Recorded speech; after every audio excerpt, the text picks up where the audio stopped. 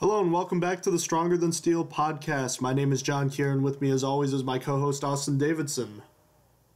Heyo! Today we will be previewing the Steelers' Week 10. Is Week 10 or Week 11? This is Week 11. Week 11 matchup against the Cleveland Browns.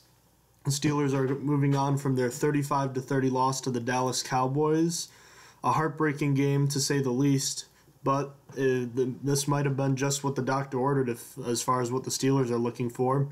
They travel to Cleveland to face an 0-10 Cleveland Browns. The Steelers will be looking to snap a 4-game losing streak. Historically, the Steelers have dominated the new Cleveland Browns, especially over the past 15 years. No stat is more telling of this than Ben Roethlisberger's 19-2 all-time record against the Browns.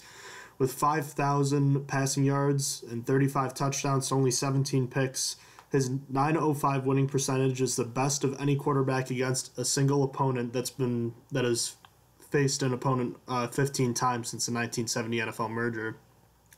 And that actually doesn't even include his 379-yard 3-TD performance last year when he came off the bench in relief of Landry Jones, setting an NFL record for passing yards by a player who didn't start the game. So a brief look in to each team. Obviously, the Pittsburgh Steelers, we know we've lost 4 straight games. Last week being in heartbreaking fashion, giving up in what essentially was a walk-off touchdown to Ezekiel Elliott and the Cowboys. The Steelers come into this game with the 11th ranked offense in the league, averaging just over 370 yards a game. The bulk of that has come from their passing yards, averaging about 280 yards, while they've been struggling in the run department, 25th in the league at 90.7 yards. Defensively, the Steelers have obviously been struggling against the pass, giving up over 278 yards. That's good for 28th in the league. And against the run, they're 16th at 102.7. Cleveland, being 0-10, does not boast a good offense or defense at all. 28th offensively and 31st defensively. You want to touch on the injury report, Austin? Yes, sir. So, Sammy Coates is expected to play. He was a full participant in both Wednesday and Thursday. Jordan Dangerfield is questionable after being limited Tuesday, Wednesday, and then full on Thursday. Xavier Grimble was limited on Tuesday, full participant on Wednesday, then back to limited on Thursday. He is questionable. Cameron Hayward has been ruled out for the season. He's out. Hayward Bay has been ruled out. He didn't participate in one practice this week. Marquise Pouncey did not participate on Tuesday, but he's a full participant on Wednesday and Thursday, so he's expected to play. Shamarko Thomas didn't practice all week. He's out. Marcus Whedon did not practice all week. He is out. And D'Angelo Williams is still recovering from surgery and didn't practice all week. He is out. Also, looking at the Browns, Tramon Williams, who did not practice on Thursday, is listed as questionable for the Browns. Of all those guys who have a chance of playing, guys like Grimble, Green, Dangerfield, Coates, and Pouncey, which one of them, obviously besides Pouncey, do you think would have the biggest impact should they play? I think the biggest impact is going to be with Xavier Grimble and Ladarius Green. I really enjoy the tight ends. I mean, I rip on them, but having a good tight end to check down to, we've been rotating. I like the rotation, so I think it would mess it up if one of the two tight ends is out. Yeah, they obviously we've only seen a little bit from Green, considering he only played, I think, 12 snaps in his first game with the Steelers last week. But looking back at all the other tight ends who have played this year, it's nice to see that they can all do a little bit. Even if they can't do a lot of things well, they can still do some things. I think we can expect to see Sammy Coates playing only special teams again. Report came out this past week that he has 2 broken fingers now. I think they're broken, or at least he has 2 finger injuries. So it's pretty hard to catch a ball when you have both your fingers taped up. So expect him to be a non-factor in the offense and just special teams play this week. Bud Dupree has come off the IR, and we're not sure yet if he's going to play, but it's looking like there's a chance he will. How important is his return to this defense, Austin? This defense needs something. Some sort of pass rush, some sort of anything. Dupree might be that guy to bring it back. He's fast. He provides that speed off the edge. He might be the man who brings this pass rush to something. not shown anything. We lost Cameron Hayward, our run stopper, the only possible person that could provide pass rush.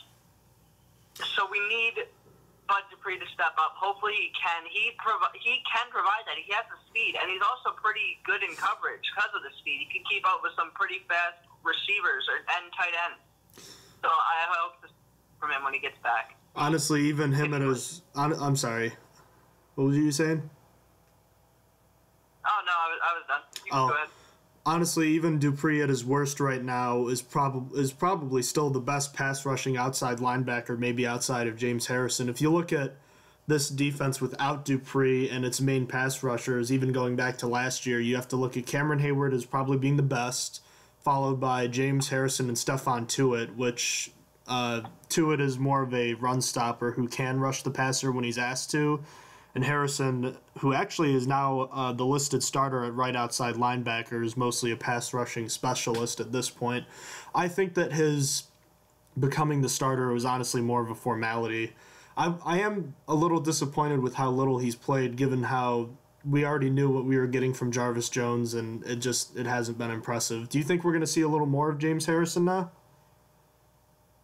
I think so. I think he's on the field now with Shazier, and Jarvis Jones comes on with Mode since we do the rotation. And we see Shazier a lot, so I think we're going to see James Harrison a lot. I think it's going to make a difference. I'm just, with excluding Bud Dupree, are any of these guys could you see any of these guys starting for any other team besides the Steelers? Because honestly, I can't. Most of these guys, I honestly think, wouldn't even have roster spots, maybe excluding Chicolo. I think Chicolo has a nice upside as a nice, rotation linebacker. I think he has a high potential for that. Everyone else, I think, is not very good. James Harrison might be the only other person I could see who could actually play on other teams because of his role as a pass rusher. I don't think Jarvis Jones would be able to be on another team. I really don't know what's happened to Arthur Moats. It feels like he's completely disappeared. So anything from Bud Dupree would be helpful this week, don't you think? Yeah, I think possibly, though, in a 3-4, I think someone would want Shazier for his speed. I think someone would want Shazier to start at middle linebacker. I was referring to only the outside linebackers. I'm sorry. Okay. I wasn't even thinking about that. Someone else who I do want to see, now that you mentioned the inside linebackers, is a little more Vince Williams. Lawrence Timmons, it's clear he's on his way out, as he hasn't been playing as well for the past couple years now. The way NFL offenses are shifting, you don't really need big, slow linebackers anymore. So I'm surprised we haven't seen as much Vince Williams, who is basically a faster, less experienced version of Timmons. Wouldn't you say so? Oh, yeah. We saw him come in for Shazier's injury in the beginning of the year, and he was doing pretty decently. So it's kind of surprising that we haven't seen him as much. I'm thinking if the Steelers keep getting burned, they might end up going to should they play more dime. But we'll see where that takes us, because it's unlikely the Browns are going to be setting the world on fire with their passing offense or anything from their offense. But then again, they're playing the Steelers defense, so we're going to have to see what that entails. So looking back at the Browns game now, what is it going to take for the Steelers to finally get a quality performance on the road, do you think? They had a win in Week 1 against the Redskins on the road, but I think that's more of an aberration simply because it's the first game of the year. You've been waiting all year. You know who you're going to play then, and you're preparing for that game all off-season. So that might have been a little different, especially shaking off the rust. So what is it going to take for the Steelers to get a quality performance on both sides of the ball on the road? Because they haven't put one together yet.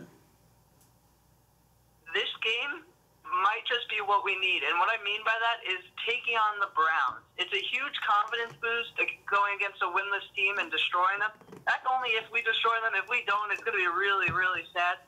But to get us going, the coaches just need to let Roethlisberger do what he does best and not overcomplicate things. We've seen what happens in the beginning. We just stick to the same plan, and it just ruins us. And then we're in the fourth quarter, or when it's too late, we're like, oh, now it's time to turn it on. And we start heating up when we let Roethlisberger do his thing. So we need to just let that happen from the beginning. We need to let Roethlisberger do his thing, not overcomplicate the offense, and that will get us going. The Steelers just need to get going early. That will be easy. Once you set the tone, it really, really helps. Absolutely. And how about you? What do you think? Just quickly commenting on what you were saying, thinking back to the losses against Philadelphia and Miami, both were poorly played games on the road. I just remember how the offense played early on in that game, especially Philadelphia. Marcus Wheaton dropping a pass in the end zone, and then the next play leading to a blocked field goal. That really set the tempo for that game, which the Steelers were never able to recover from. Playing on the road and being able to take the crowd out of the game is definitely a huge factor. You want to see the Steelers do that. And I think it's really important for the offense, well, I guess all the coaches in general, to make sure that they make adjustments over the course of this game. It feels like too many times in games like Miami, in games like Philadelphia and Baltimore, the Steelers didn't make adjustments, particularly on offense, until the game was already out of hand. Take the Baltimore game. The Steelers were down, what was it, 21 to nothing, 21 to 7, I think, wasn't it? It was 21 to 0. It was 21 to 0, yes. The Steelers weren't getting anything done offensively until they finally turned it loose when they had nothing to lose, and they were finally able to start putting some points together. So I think it's important that the Steelers realize that if something is not working, they need to change it rather than just keep banging their heads against the wall, which is what they feel like they've been doing.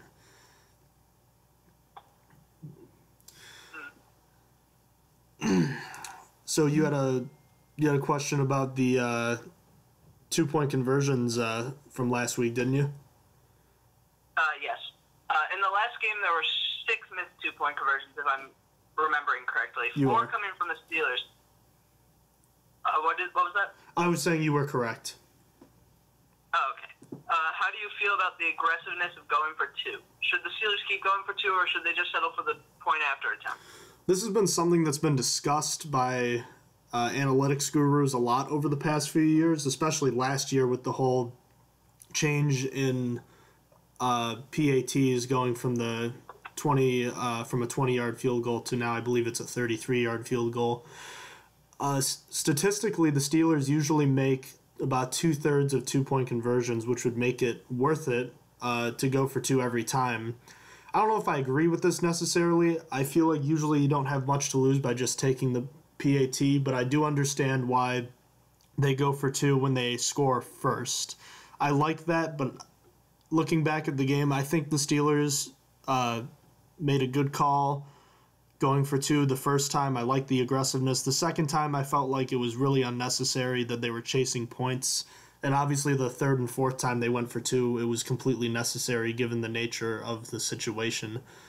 But overall, I think going for 2 is a good idea when you score first, but it's not something you should get in the habit of. What do you think?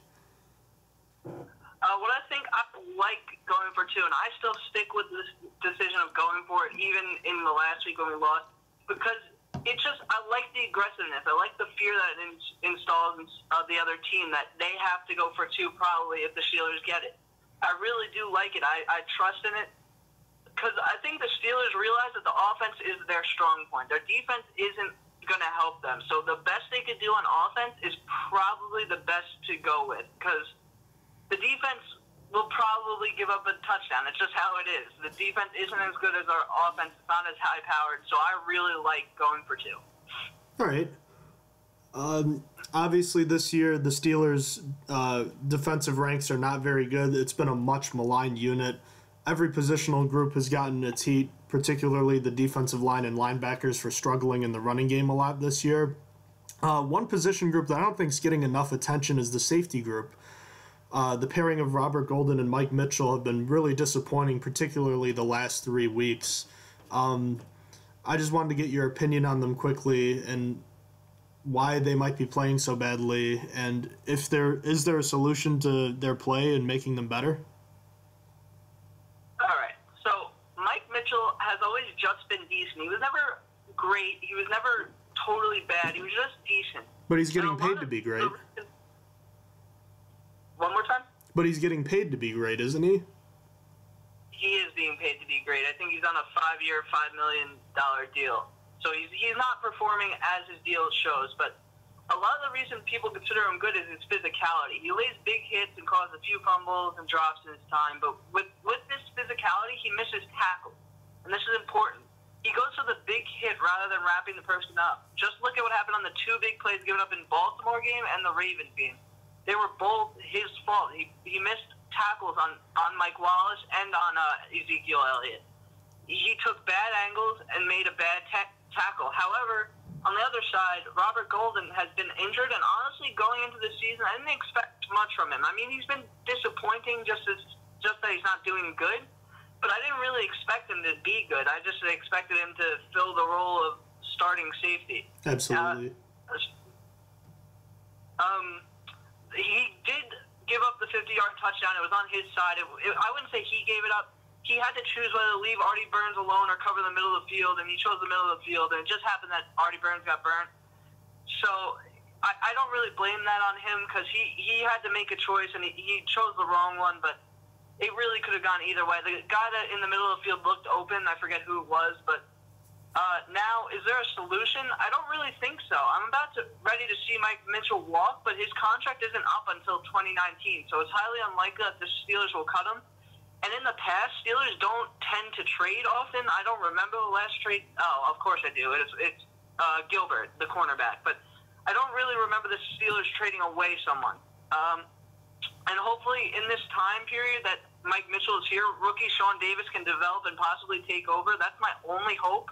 I don't really see much else happening. We're in a really bad position with how long we have Mike Mitchell signed for. I'm hoping it's something that we can address in the draft this year. But you actually just mentioned Justin Gilbert. This is an interesting situation. It's kind of like the Brandon Boykin situation all over again, it feels like. Against the Browns, his former team, do you think this is the game we actually see him play a lot? Because he hasn't really played much defense this year, but this is the team he supposedly knows, don't you think? I don't think he's going to see playing time. I don't understand why he hasn't seen playing time. I thought we traded for him to have someone start for us at, like, the nickel or whatever. But he hasn't seen playing time, and the coaches really haven't touched on it much. It is another Boykin situation. I think he's just going to remain on the bench again. I don't know. I'm hoping we do see him, because if we don't see him now, I mean, when are we ever going to? And then what was the point of picking him up? I don't know. I don't know. Going back to the safeties, I agree with you on your thoughts on both of them, honestly. Particularly Golden. I like him as a player. He's been around for a while. He's a great special teams player. I never really thought of him much as a starting safety. I'm glad he's getting the opportunity. But he's honestly just a pretty good run defender and not much else. So I do fault him for not being able to make plays that he needs to be able to make, but at the same time, you have to realize that he does have limitations. Mike Mitchell, on the other hand, I had high hopes for him when he was signed in the 2014 season. He struggled that year. True, he had a torn groin, but after last year, I was hoping we had seen him turn the corner to a decent safety, someone who could be a serviceable starter. But this year, I just haven't been impressed with him very much. Yes, he has that physical element to his game, but it just feels like that playmaking ability is gone for whatever reason. Maybe it's part of the rest of the defense not performing, but I really want to see him forcing more turnovers, because it really just doesn't feel like he's doing a good job, and we already touched on the missed tackling he's been having this year. So I don't know what it's going to take, but I'm disappointed in the way both of them has played, and I feel like it's time that the light has been shined on both of them. So moving on, the Steelers' offense, at least the passing game, has been predicated on the deep ball. Do you like how often the Steelers have been taking deep shots this year? I like the deep shots when Coates wasn't injured. That's how I feel about it. Right now, I'm not really liking the deep shots anymore because we don't have that person to catch the deep shots. Two people that are really prepared for it, and three if you count suspensions, but is Coates and Hayward Bay. Also, the suspensions is Martavis Bryant. But right now, with Coach's finger injuries, he's become almost useless on this offense, and the deep ball just hasn't worked with anyone else. Like I said, the only other two people is Darius Hayward Bay and Martavis Bryant, who are that type of receiver that just burns someone and catch deep down the field. And, so with these both being injured, I think the intermediate routes are the best route. Like the route that Eli Rogers tends to run and make catches on. What are your thoughts on it? What do you think? I agree with you completely. The main guys who can run deep routes, the guys who are known for it, are guys like Coates, Hayward Bay, and Bryant. Obviously, with Bryant and Hayward Bay being out, Coates was supposed to be that guy, and he was for a while, but obviously his injury, it's pretty hard to catch a football with two injured fingers. We can see Antonio Brown run the deep route, but that's not usually his thing. His thing is usually those intermediate routes like you touched on. We did see a couple deep balls to Kobe Hamilton. I'm not sure he has that blazing speed that the other guys have, so I think he might be more of a red zone option. As far as the deep ball, I think you can still throw it, but it's something that without that deep guy in the lineup, I think it's something that you can't turn to 6 times a game. It might be something you can only throw a couple times a game, or maybe a little more if you get a drawn offsides like the Steelers did a few times last week. I feel like Antonio Brown and Ben Roethlisberger just have not been on the same page at all this year. And it's weird because you look at their numbers, particularly Brown, it doesn't scream anything bad. It's just the unearthly performance we've seen from him from the last 2 or 3 years. His numbers are a little down from that, and it just feels like he hasn't gotten those intermediate catches that he's turned into big gains yet. It seems like he's been, particularly last week, minus his last few catches, it was all short passes that were being turned into 5 to 10 yard gains. I want to see a little more of Eli Rogers, and obviously the injury to Marcus Wheaton is hurting the passing game in the middle of the field, but I think guys like Ladarius Green returning to the lineup are going to help the passing game in the middle, and I'm hoping that will let Brown roam free for more intermediate routes. Sorry, go ahead. I feel like that's what we've been asking for the past 3 weeks since we started this podcast. We just want to see more out of Eli Rogers. He's such an exciting guy, and we think he could be so good. And it just hasn't happened. He had that 110-yard game, or 106, I believe it was, and it was towards the end of the game. But we want to see that more in the beginning. We've just been asking for it. It really hasn't happened, and it's really sad. I think he's still finding his way in the NFL. That's why I think the loss of Marcus Wheaton, or the ineffectiveness of his play, has really been maybe, I don't want to say a forgotten part of this offense, but I think it's something that was crucial in the Steelers' performance in the second half of last season, pretty much from the Seattle game on, where he was playing really well, and the offense just kicked into a higher gear, and it just feels like the Steelers have never hit that gear. And I feel like that's part of the reason. Yeah, I get that. So, we're going to go talk about the Browns offense now. Is there anyone we need to look out for on that offense? Well, this is not an offense that's going to make anybody's eyes pop out based on their statistics, but there's always a couple players on any NFL team that you're going to game plan for. And I think the biggest weapon that the Browns have is Terrell Pryor. The former Ohio State quarterback turned wide receiver is probably one of the best athletes in the NFL today.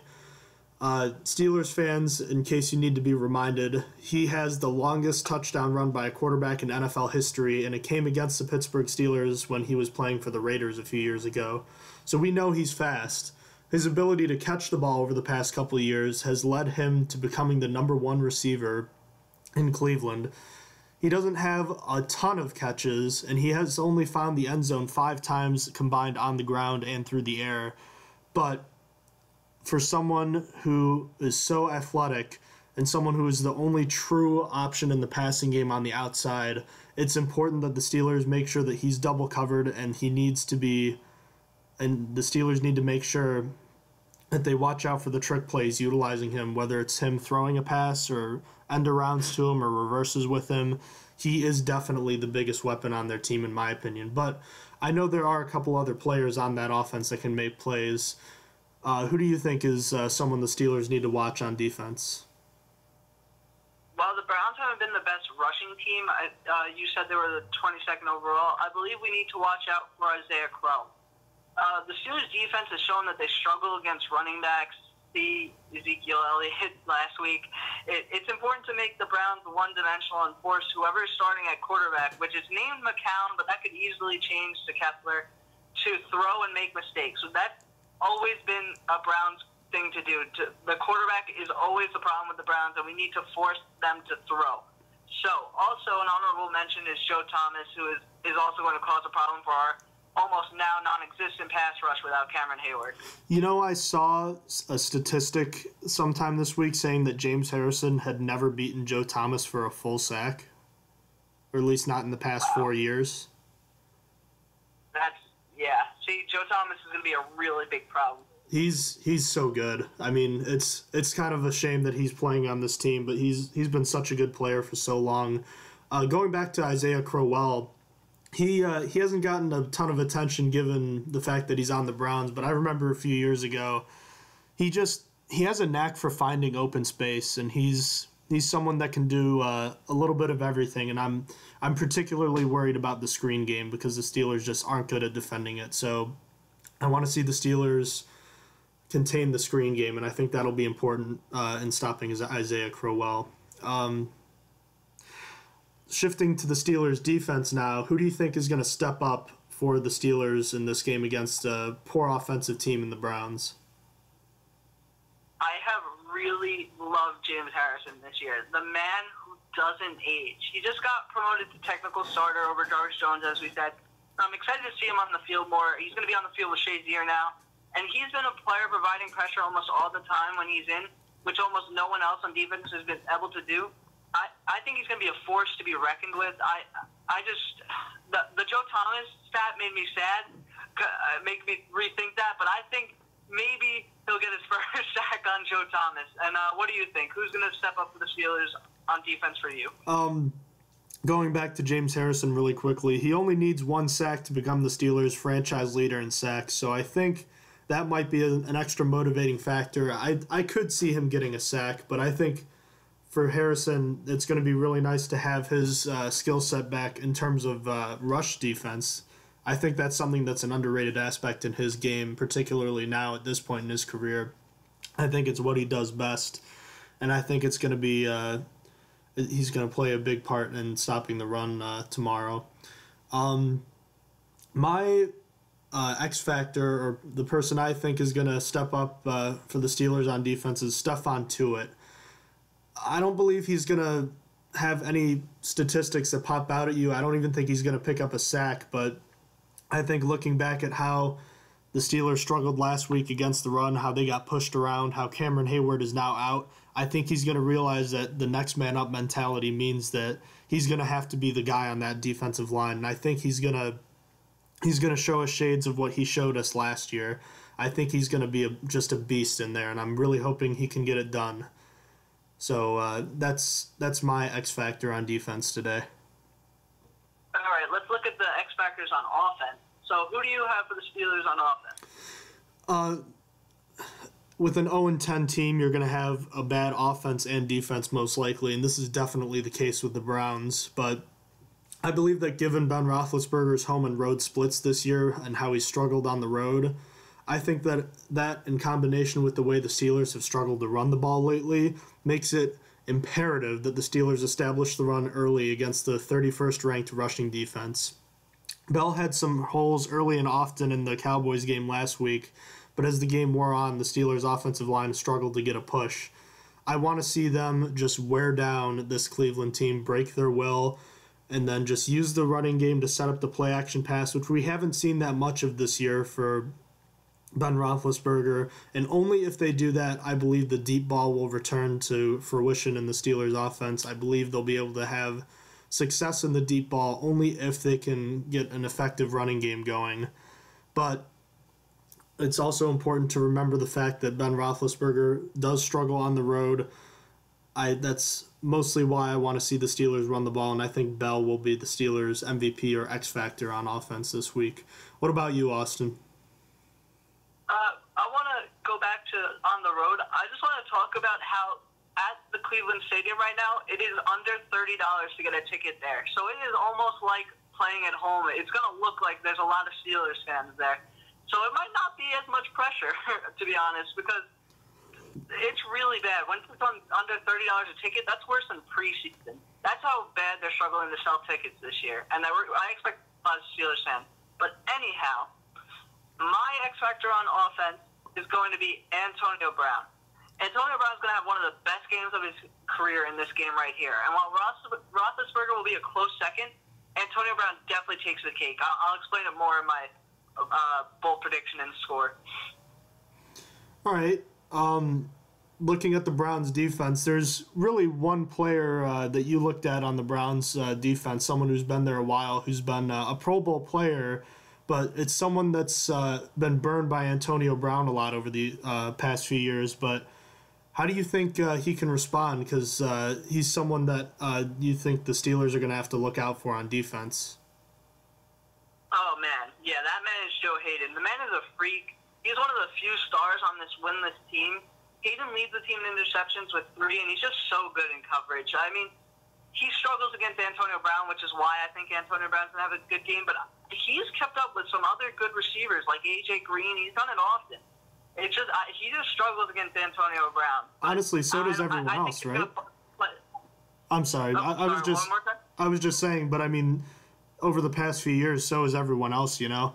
I mean, he does do a good job considering the fact that he plays an elite receiver at least 4 times, given the fact that he has to play A.J. Green and Brown twice a year. Oh, yeah. I would also like to mention Jamie Collins. He deserves an honorable mention because the ex-Patriots linebacker, he's been doing great this year. I haven't really seen much of him on the Browns yet. I know he started last game, but I think he's always a force to look out for. When he was on the Patriots, he was just so great earlier this season. I'm not sure if we're... So, I'm sorry, go ahead. I was just going to ask you who your person to watch on the Browns defense was. Oh, okay.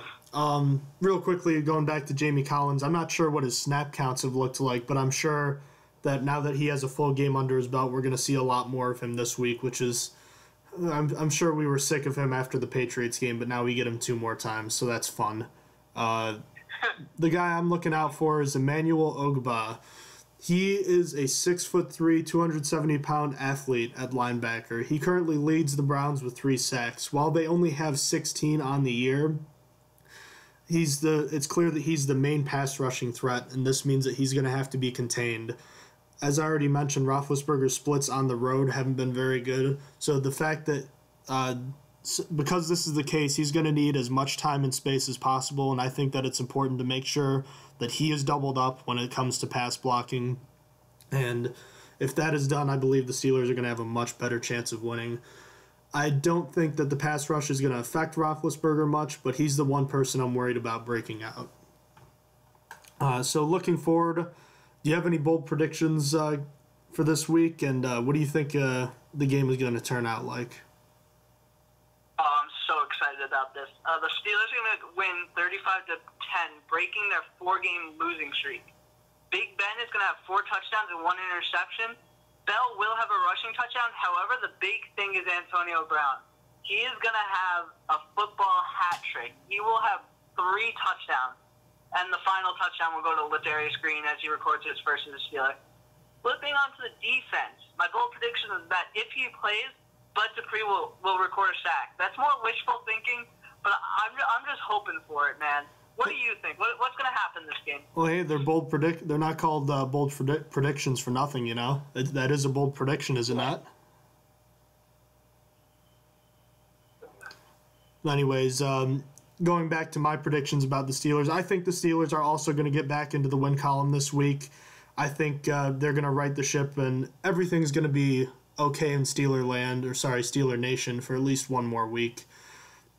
I think that the results of last week's game and how heartbroken the team seemed to be last week could be almost a shot in the arm, and I think it's going to potentially be a turning point in the season for the Steelers. I think that we're going to see just how much heart this team has. I think the offense, as I'm hoping, as I said earlier today, I'm hoping they turn to Le'Veon Bell more this week. I think he's going to end up with at least 25 carries on the ground for $150 and a touchdown.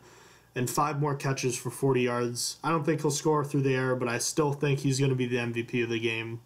I think he can do so much for this offense, and I think against a team that struggles defensively like the Browns, he's going to be someone that the Steelers want to get going to open up the rest of the offense. Defensively, I think that the defense is going to play some more inspiring football. They just aren't very good, but I think against a team like the Browns, an inspired performance is going to help them play a much better game. I think they play the bend but don't break game. I think they'll give up 20 points, but they'll give up a lot of yards in between the 20s. I think they'll have a couple turnovers. I'm hoping, I don't think this is going to happen, but I'm hoping one of the safeties gets an interception tomorrow. And I think the Steelers are going to win this game in a similar fashion to the way they won the opener against Washington this year. I have the Steelers winning 38-20 this week. Is there anything else you'd like to add about the game this week before we get going? Which safety do you think is more likely to get the pick, Robert Golden or Mike Mitchell? Can I go Sean Davis? I wasn't even thinking that. Honestly, if I have to pick between the two, I'm going to pick Mitchell simply because he plays more, and Golden's more of a he's a strong safety who assists mostly in run support. So I'm going to go with Mitchell, but if I guess Sean Davis is more of a safety cornerback hybrid. It kind of depends where he's playing. But I think this could be the game where he might be able to get an interception simply because of the quarterback play for the Browns. That's what I have to say about that. I gotcha. Just a quick side note before we end. We probably should have touched on this a couple weeks ago because we were at the halfway point of the season, but I think it's a fascinating question. Who do you think is the Steelers' MVP this season, at least right now?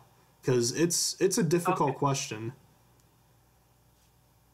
I was just thinking, I was like, I have two in mind, but you could easily make a case for why the other isn't. So I'm going to start with the one that's questionable. I got Ross Cockrell, which is hard to say after last game where he got the unnecessary roughness call.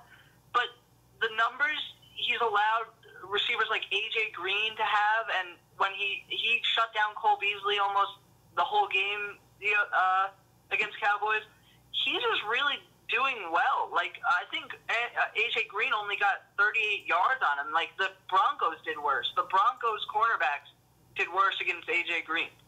So I think that's incredible, but he's questionable because of how the blown call, the unnecessary roughness last week was bad. But my other one is going to be Le'Veon Bell, because while he hasn't gotten going rushing, he's been really crazy in the receiving game. He's been opening it up. He's been checked down to. I think he's doing really great. And now that he's got touchdowns under his belt, it really helps him. It really helps that now he could possibly be a team MVP. Who do you have? Based on the way the defense has played this year, I can't give it to any defensive player. Not even, I'm sorry, but Ross Cockrell, based on what happened last week, I can't give it to him for that. I think that's fair. On offense, I really don't see anyone either, just because of the fact that nobody's been consistent statistically. Bell hasn't played enough yet, in my opinion, to be an MVP. Antonio Brown has played well, but he's also disappeared at times. His average yards per catch is way down this year. And we already talked about Ben's home and road splits, about how Jekyll and Hyde is in that sense. I'm going to go with Jordan Berry as the Steelers MVP. Nice. I mean, it is an indication of how inconsistent the team has been, but it also is. I also want this to be showing how well he's played this year too. This year he has 43 punts on the season. He's averaging 46 yards per punt. To give you an indication of how other teams have performed, the teams the Steelers have played, they've only been averaging 42.7 yards. Might not seem like a lot, but if you couple that in with the fact that Barry's only had one touchback and he's had 17 punts downed inside the 20, it's something that might go unnoticed a lot of times for the Steelers, but it's something that the Steelers haven't had a good punter in a long time, especially given the way he performed last year. He was just kind of wasn't amazing, but having someone who can flip the field like that is something that's really valuable, and it's something the Steelers haven't had in a long time. So that, in combination with the fact that no one else, it feels like, has played consistent football, that gives me reason to pick Jordan Berry as a team MVP.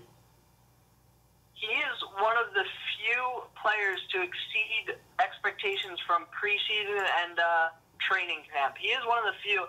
And if you think about it, the difference in average yards is 4 yards. And if he punts 43 times, I'll round it to 40 because it's easy math, that's 160 yards difference from other punters. That's a really, really good statistic. And I think he's having a Pro Bowl-like season. It's a really good stuff from him. And I wasn't thinking about him as my bad, because he's definitely the team MVP right now. He's doing the best. He's the most consistent. I mean, you shouldn't have to think about special teams players, but I mean, just given the state of the rest of the team, how sometimes they play so badly. I mean, if you exclude the Kansas City game, they haven't played like a complete game this year. Certainly not on the road, at least.